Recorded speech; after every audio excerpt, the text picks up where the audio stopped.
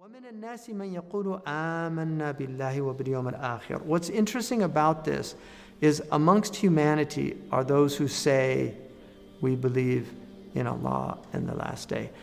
What's really fascinating is if you look at the verses, Allah subhanahu wa ta'ala took 4 verses to describe the believers, 2 verses to describe the disbelievers, and 13 verses to describe the hypocrites.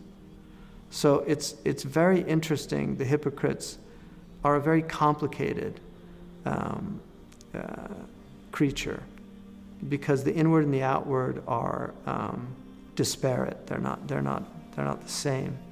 And everybody has some degrees, with the exception of the purified, the Anbiya and the Siddiqun, and everybody has a degree of hypocrisy. If you think you're free of hypocrisy, you're definitely a hypocrite.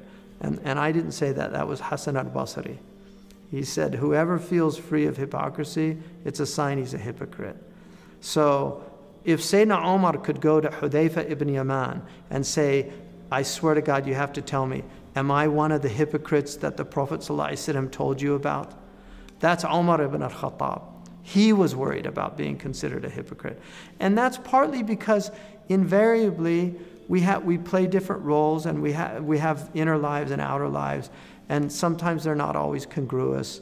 So people, but if it's kaba'ir, then you're dealing with real hypocrites. And so there's complete hypocrites, and then there's a whole spectrum of hypocrisy.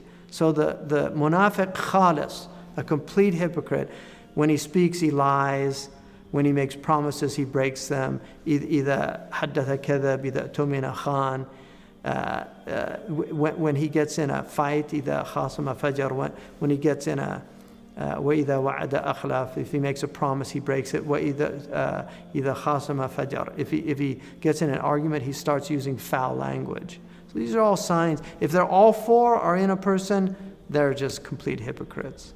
So we have to work on that, all of us, in our own selves, and do that. So what they do, يُخَادِعُونَ اللَّهَ. Now, mufa'ala in the Arabic language is to attempt something. يُخَادِعُونَ اللَّهَ. وَالَّذِينَ آمَنُوا. They attempt to fool God. So they try to fool God. وَالَّذِينَ آمَنُوا وَمَا يَخْدَعُونَ إِلَّا أَنفُسَهُمْ وَمَا يَشْعُرُونَ. But they do not succeed in deceiving anybody but themselves. Now what's interesting, there's Imam Warsh in his qira'ah, it's وَمَا يُخَادِعُونَ إِلَّا أَنفُسَهُمْ. So they only are really attempting to deceive themselves. So it's that thing of cognitive dissonance that people, they have to believe. So they're going to try to convince themselves that they're actually doing this for good reasons and things like that. So there's a real self-deception here. And in the end, self-deception is exactly that. You're only deceiving yourself. In other words, if you really, really were honest with yourself, you would see the self-deception. Yeah. So there's this kind of schizophrenic attitude. وَمَا يَشْعُرُونَ. مَا يَشْعُرُونَ is really a beautiful word. The Arabs in modern Arabic use for the subconscious, when they translate Freudian psychology, they'll call it the la shu'ur. You know, it's under the shu'ur. It's what you're not sensing. Sha'ara means to feel. And shi'r is poetry, because the poet is somebody who feels more than other people. He has higher sensibilities. His sensibilities are heightened.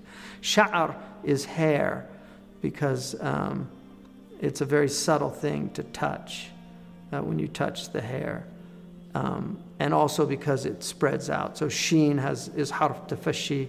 So anything with sheen in it tends to spread out. Shajara, shijar, like mushajara. Shams radiates. Ashia, like rays. There's a whole bunch of words that have that letter in it. The ilm al-huruf. So they only succeed in fooling themselves. في قلوبهم مرض. In their hearts is disease, marad. في قلوبهم مرض. Marad here is shubuhat and shahawat. They have the marad of shubuhat, which is doubts in their understanding. They don't have any certainty about anything. They're mudhabdibun, they oscillate. When they're with the believers, they're with the believers. When they go back to their shayateen, they're with their shayateen. So they're sick people. فَزَادَهُمْ اللَّهُ مَرَضًا. This is, Allah allows them to get sicker. لَهُمْ عَذَابٌ وَلَهُمْ عَذَابٌ أَلِيمٌ. And they have a painful torment. They're tormented in their own beings. بِمَا كَانُوا يَكْذِبُونَ. Because of what they were, because of the lies that they tell to themselves and to others. So they're lying to themselves and they're lying to others. وَإِذَا قِيلَ لَهُمْ لَا تُفْسِدُوا فِي الْأَرْضِ قَالُوا إِنَّمَا نَحْنُ مُصْلِحُونَ. This is really, I think, one of the most amazing qualities that you see in these people. If you say to them, don't make trouble. He uses make trouble, sow corruption. I mean, there's a lot of different ways. I don't know how he does it in his final translation, but here he says make trouble in the earth.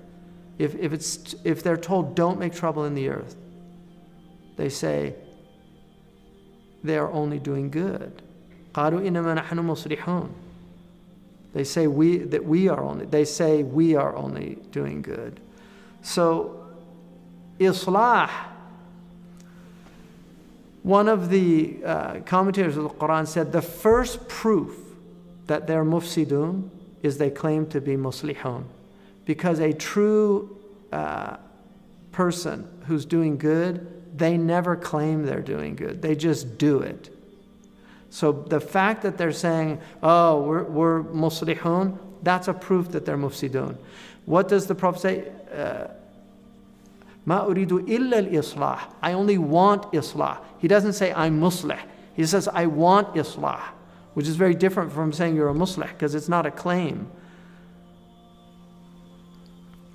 قالوا إنما نحن مصلحون. Because in the end, Allah is the one who decides. إِنَّا أَوْيَاكُمْ لَعَلَى هُدًى أَوْ فِي ضَلَالٍ مُبِينٍ.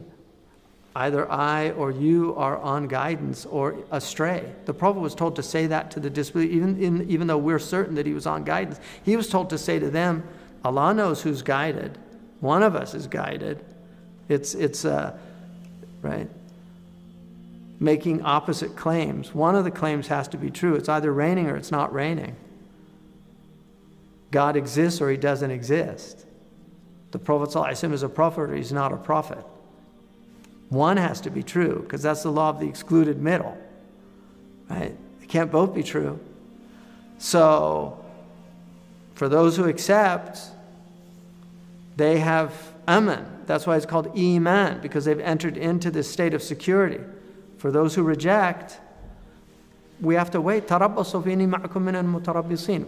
Let's all wait. We'll see. انتظروا. Let's just wait. Allah says, wait. We'll see. We're going to see. So nobody should just hurry this thing up. We don't want to hasten. Just let it take its course. We'll see who's true and who's not true. We're going to Yawm al-Qiyamah. We believe it's real. If somebody doesn't believe it's real, that's their prerogative. Allah has given them that prerogative. Allah, out of his generosity to his creation, has given them free will. They can either accept his gifts with gratitude or accept his gifts with ingratitude. It's one or the other, but they're all getting the gifts of Allah. And the greatest gift is participation in being. The fact that we exist, that Allah has enabled us to come into the world and participate in this extraordinary epiphany, this extraordinary theophany of divine attributes. I mean, it's just incredible.